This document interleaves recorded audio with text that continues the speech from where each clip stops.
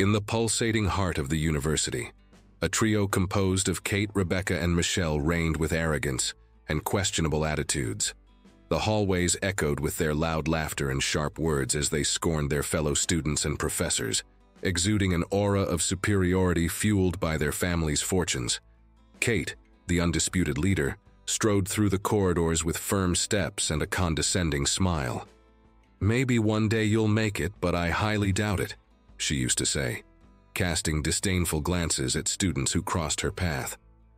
Rebecca and Michelle, her loyal followers, laughed and applauded, contributing to the atmosphere of tension that enveloped the campus. Some boys always seemed to fall at the girls' feet. They were undoubtedly beautiful, but they chose those who were part of their group, generally the rich and bullies they allowed to hang around with them. The university's murals often featured impeccable grades, attributed to the trio, fueling suspicions and gossip. "There's no way they really deserve these grades," one student commented. "I heard Kate's father made a generous donation to the department," another responded, furrowing his brow and frustration filling his eyes. The air on campus was thick with distrust. Teachers seemed to avoid students' gaze when asked about the preferential treatment given to the trio. Rumors that they had influence over the faculty spread like wildfire, and indignation among the academic community grew. The trio seemed untouchable, shielded by privilege and power. Rebecca, with her shrill laughter, often belittled the efforts of others. "Studying is for the weak," she declared, tossing her hair back. "We have better things to do." Michelle agreed, adding, "Honestly, it's like the world is at our feet." The trio's words reverberated through the hallways, breeding resentment and discontent. Groups of students gathered in discreet corners, discussing in hushed voices what could be done to expose the true colors of Kate, Rebecca, and Michelle. However, despite the whispers and disapproving glances, the trio continued to navigate the university with their heads held high, scoffing at everyone in their path. The aura of untouchability that surrounded them seemed impenetrable, feeding the atmosphere of tension and animosity. They were the untouchable queens of the university, but beneath the calm surface, the waters were boiling, foreshadowing the storm that was to come. The tense atmosphere of the campus had always drawn some brave souls willing to challenge the tyranny of the infamous trio. However, with the arrival of Wade, a transfer student with a piercing gaze and a determined posture, the resistance found a new glimmer of hope. Wade, with his strong character and unwavering sense of justice, represented an unprecedented challenge to Kate, Rebecca, and Michelle. On a sunny day, while the campus buzzed with academic life, Wade witnessed one of the countless acts of humiliation perpetrated by the trio. In the central square, with the gentle breeze swaying the trees, he saw the three of them surrounding a younger student, their cruel laughter echoing in the air. "Do you really think you have the right to treat people like this?" Wade's firm voice cut through the air, drawing looks from all corners. Whispers began, students exchanging surprised and curious glances. The trio, visibly displeased with the interruption, turned their attention to the newcomer. "And who do you think you are?" Kate asked, her eyes narrowed and her voice dripping with disdain. Wade, unwavering, took a step forward, his gaze locked with hers.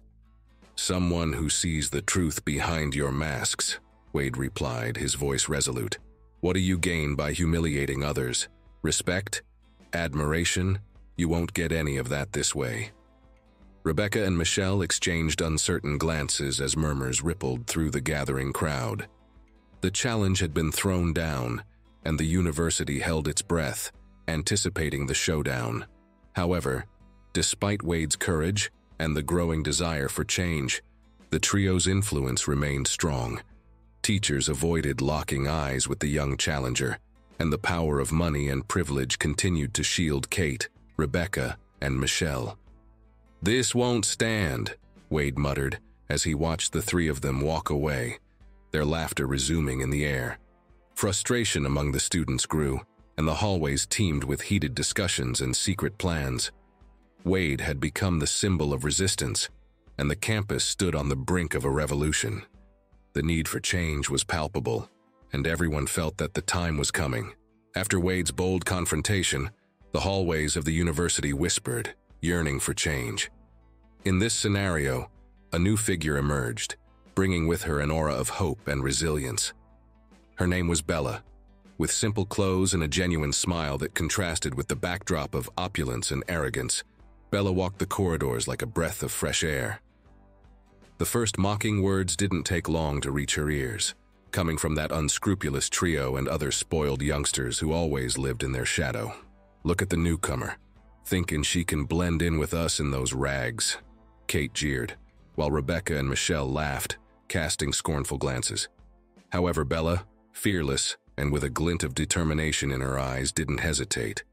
Stopping in the middle of the hallway, she turned to face the three, her voice firm and clear. "Clothes don't define character, and it's evident that you lack it, regardless of what you wear or your parents' money." The silence that followed was almost tangible, the electric tension in the air. Students stopped to watch, realizing that this was a defining moment in the battle against the tyrannical trio. Michelle, her face flushed with anger, took a step forward. "You'll regret this, newcomer." But Bella maintained her stance, her gaze unwavering. "We'll see." The trio left, muttering veiled threats, but it was clear that the dynamics on campus were changing. Bella became the symbol of a growing resistance, the spark that could ignite the long-awaited revolution. Kate, Rebecca, and Michelle, though shaken, were not willing to give in. In secret meetings and whispered conversations, they vowed to retaliate, realizing that Bella's arrival represented a real threat to their reign of terror. Bella not only became a symbol of resistance but also demonstrated an intelligence and wisdom that went beyond the classrooms. With each passing day, she fascinated teachers and peers with her innovative ideas and her ability to apply knowledge practically, solving complex problems with disarming simplicity.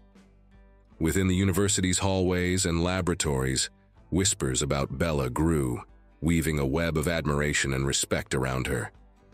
"Did you see how Bella solved that quantum physics problem? It was genius," exclaimed one student, while another added, "And the way she helped with the volunteer project? Amazing." As Bella flourished academically and socially, the shadows of envy and rivalry hung in the air. Kate, Rebecca, and Michelle watched from a distance, their looks filled with resentment and disdain. "We can't let her continue like this, winning everyone over," Kate muttered, her expression tense. Rebecca, biting her lip, suggested, "We need to find a way to show everyone who she really is, expose her, and reclaim our place." Michelle nodded, her eyes gleaming with a sinister plan. After nights of plotting and scheming, the trio decided to organize a lavish party, a dazzling event that would bring together the university's elite. "Let's invite Bella," Kate said, a malicious smile on her lips. "And when she least expects it, we'll expose her, show everyone that she's not who she pretends to be."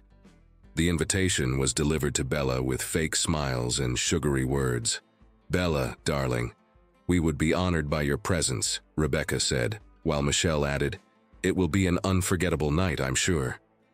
Bella, observing the trio, sensed the malice behind their bright eyes, but accepted the invitation with a nod and a calm smile. "It will be a pleasure," she replied, leaving the trio with a mix of triumph and uncertainty.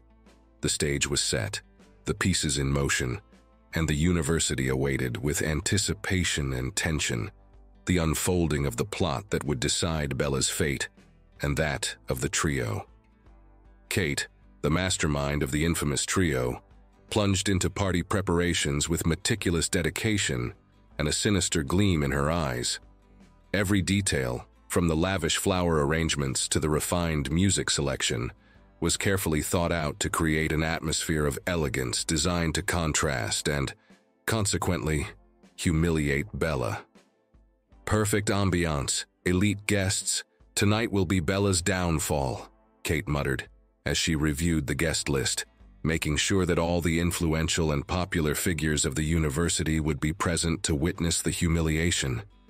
Rebecca and Michelle, accomplices in the plan, assisted with the organization, their voices echoing in the hall of the sophisticated restaurant. "This place is amazing, Kate. Bella will feel like a fish out of water," exclaimed Rebecca, adjusting the lights to create the perfect mood. Michelle, smirking maliciously, added, "And when we reveal who she really is, everyone will turn against her. Bella's reign will end before it even begins." The trio laughed, confident in the imminent success of their plan. Meanwhile, Bella, unaware of the hidden intentions, was getting ready for the party. Upon receiving the invitation, a strange feeling washed over her, but she decided to face the evening with dignity and grace. Kate, always one step ahead, had already arranged photographers and cameras to capture every moment, every expression of Bella. "I want to see every reaction, every embarrassment. This will be a night the university will never forget," she declared, her gaze determined and vengeful. The trio, immersed in their arrogance and self-satisfaction, was completely oblivious to the fact that underestimating Bella would be their greatest mistake. They viewed her as a humble intruder, unaware that behind that simplicity hid the descendant of a lineage of renowned intellectuals. Kate, Rebecca, and Michelle, in their moments of conspiracy, wove venomous commence and mocked what they believed to be Bella's modest background. "Imagine her face when she realizes she doesn't belong in this world," Kate laughed as they planned every detail of the humiliation. "It's going to be epic," Rebecca added, dreaming of the redemption of her status. "The entire university will see Bella for what she really is, nothing." Michelle, eagerly looking forward to the approaching day, exclaimed, "I can't wait to share every embarrassing moment on social media. We'll be the queens again." Ignoring that Bella was the product of brilliant minds, the trio lived in the delightful anticipation of that night. Laughter and malicious whispers echoed through the hallways, feeding the already tense atmosphere of the university. Bella, on the other hand, maintained her calm composure, showing no sign of recognizing the nefarious intentions of the trio.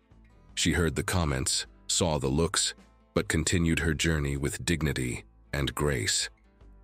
"They don't know who they're dealing with," Bella thought, with a determined smile on her lips.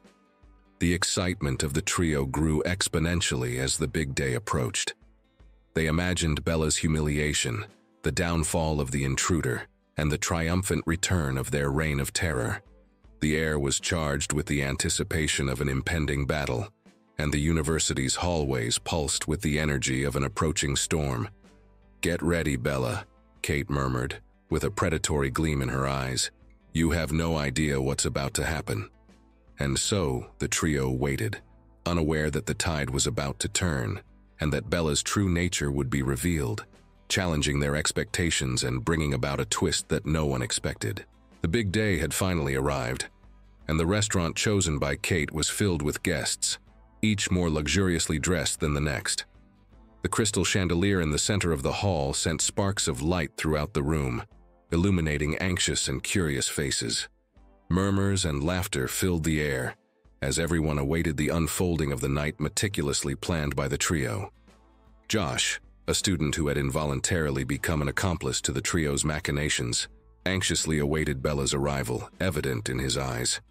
He adjusted his tuxedo and cast frequent glances towards the entrance, fearing her absence would ruin the trio's meticulous humiliation plan. "Does the darling Bella even have a suitable dress for a night like this?" Rebecca mocked with a malicious smile, eliciting laughter from her friends. "Imagine she must be sewing one at the last minute," taunted Michelle, swirling her champagne glass. Kate, with a triumphant smile, simply observed the guests' restlessness, feeling in control of the situation. Tension in the room grew as the night progressed, with everyone wondering if Bella would dare to show up. Josh, one of the rich and spoiled boys who always accompanied the girls struggling with guilt, approached the girls. "Are you sure this is going to work? Isn't it too late to reconsider?" "Oh, Josh, don't be so melodramatic," Kate scolded. "Tonight will be our triumph, and Bella will learn never to mess with us again." Guests mingled, chatted, and danced, but the night's subtext was clear in exchanged glances and hurried whispers. The promised drama was the main topic, and anticipation was palpable. With each passing minute, the trio grew more anxious, wondering if Bella had realized the plan and decided not to attend. Frustration was about to set in when suddenly, the murmur in the room grew, and all eyes turned to the entrance. It was evident that something, or rather someone, had arrived, and the air became electrically charged with anticipation. Kate, Rebecca, and Michelle turned around, prepared to witness the outcome of their cruel conspiracy, but nothing could prepare them for what was about to happen. The sound of a powerful engine cut through the crowd's chatter, and all eyes turned to the entrance.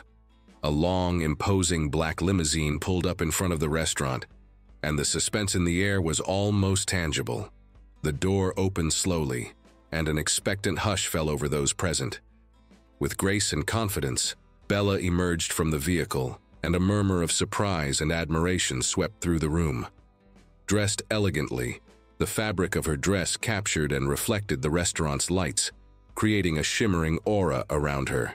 She exuded innate elegance, and her calm face displayed a serene smile. Kate, Rebecca, and Michelle, who were observing from afar, were dumbfounded, their mouths hanging open in shock. Their Machiavellian plan seemed to crumble before their eyes. "This is impossible," Rebecca muttered in disbelief. "Where did she get all of this?" Bella gracefully walked through the hall, greeting acquaintances with nods and smiles. She didn't flaunt or display her status. She was humble, holding her head high with dignity. The revelation of her true background began to spread like wildfire, and whispers filled the air. "Did you know she's the daughter of a prominent businessman?" a guest whispered. "I heard she prefers not to show off, fearing the shallowness that money can attract," another replied. Michelle, still perplexed, questioned, "How did we not know this? We underestimated her." Kate, trying to maintain composure, responded through gritted teeth, "It doesn't matter. We'll find another way to put her in her place." Bella, paying no attention to the trio's shocked expressions, continued to mingle with the guests. She firmly believed that money and status didn't define a person, and that character and humility were the true measures of worth. As she conversed and laughed with other students, she remained authentic, showing that true wealth comes from within. Bella's triumphant entrance caused a wave of admiration that swept through every corner of the luxurious restaurant. She was like a beacon of dignity and grace, illuminating the room with her magnetic presence. The atmosphere was charged with respect for this young woman, who, with a dazzling entrance, had transformed everyone's expectations. Whispers of surprise and enchantment continued to spread throughout the room. "She's stunning," remarked one guest, with eyes fixed on Bella. "Who could have imagined?" responded another, their tone marked by reverence. However, not everyone shared in this enchantment. Standing at a certain distance, Kate, Rebecca, and Michelle exchanged glances, the impact of the revelation evident on their faces. The atmosphere around them was dense, filled with disbelief and frustration.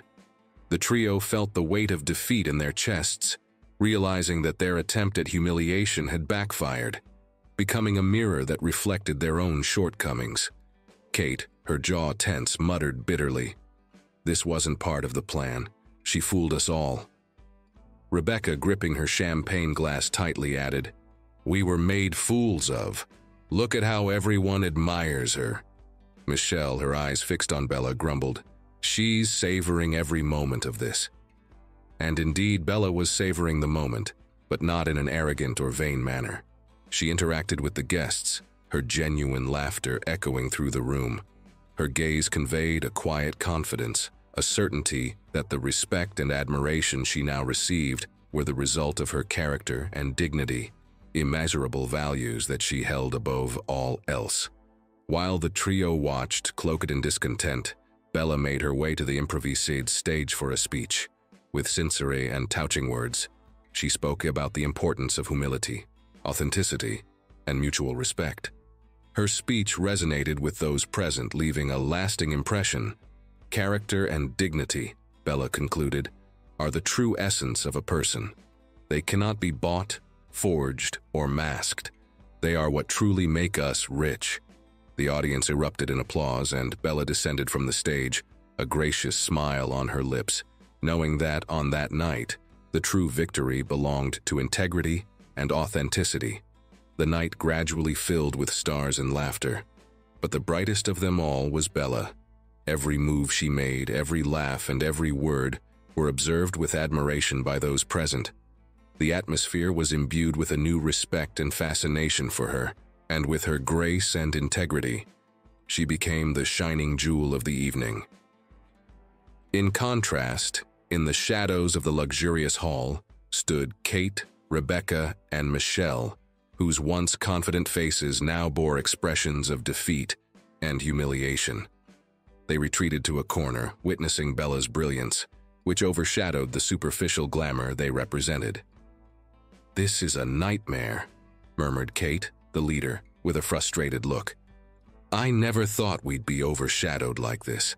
Rebecca, with crossed arms and a furrowed brow, added, "It's as if every word of hers, every gesture diminishes our shine. Look at how everyone is enchanted by her." Michelle, staring at the floor, muttered, "We really underestimated Bella. She's more than she appears, and we are less than we thought we were." The soft music and happy laughter contrasted with the somber atmosphere surrounding the trio, who reluctantly realized the harsh lesson the night had taught them. They understood, through humiliation and regret, that respect and admiration were not commodities to be bought or artifices to be forged. Instead, they were treasures earned through genuine actions and integrity of character. The party reached its climax, and Bella, surrounded by new admirers and sincere friends, continued to radiate her authentic light. The lesson she unknowingly imparted was valuable. Being true to oneself and to others was the key to true inner wealth. As they departed in defeat, the trio cast final glances at Bella's radiant figure. That night, they had learned that true value resided in simplicity and sincerity, something they had previously overlooked in their pursuit of status and admiration. And as the doors closed behind them, Bella's image, smiling and confident, remained as a symbol of an eternal truth. Authenticity is the path to true fulfillment.